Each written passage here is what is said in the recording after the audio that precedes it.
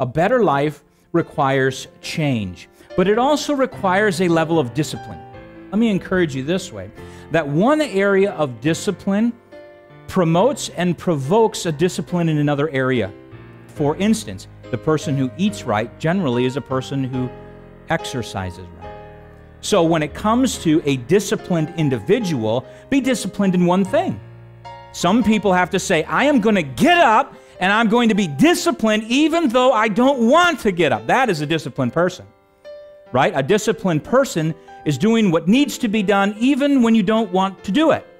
It's saying, I'm going to do this because I know that I have to. It's better this way.